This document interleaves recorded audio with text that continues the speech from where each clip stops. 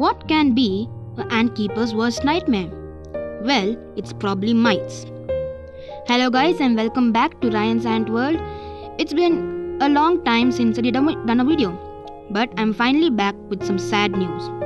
Well, our colony of hunchback ants, also known as Myrmicaria brunnea, has faced some issues.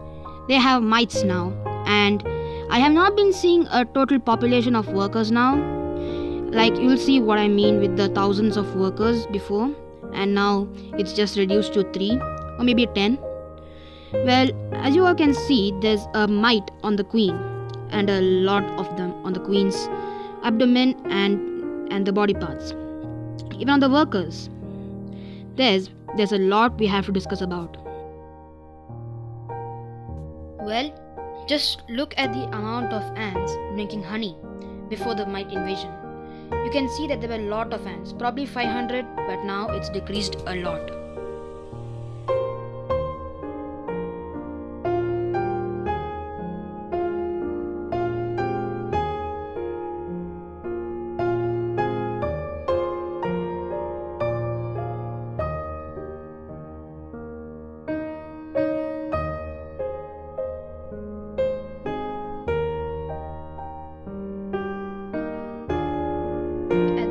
Of mites, those red colored dots on ants, those are the blood sucking mites.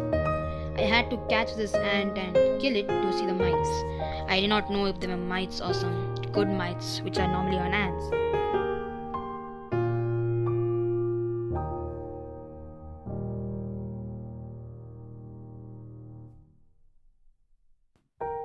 This is a video of the ants drinking honey after the mite invasion. As you can see, the numbers have drastically declined. After I knew something was wrong, I went on Discord, and there's a server in which there are numerous ant keepers. You can ask any question you want and they'll surely help you out.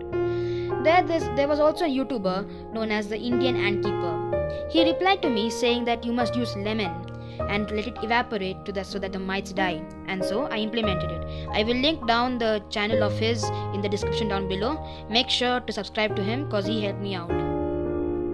So this is the trick where you just need to separate the ants from the actual nest and put a slice of lemon and wait for it to evaporate, as it will kill the mites.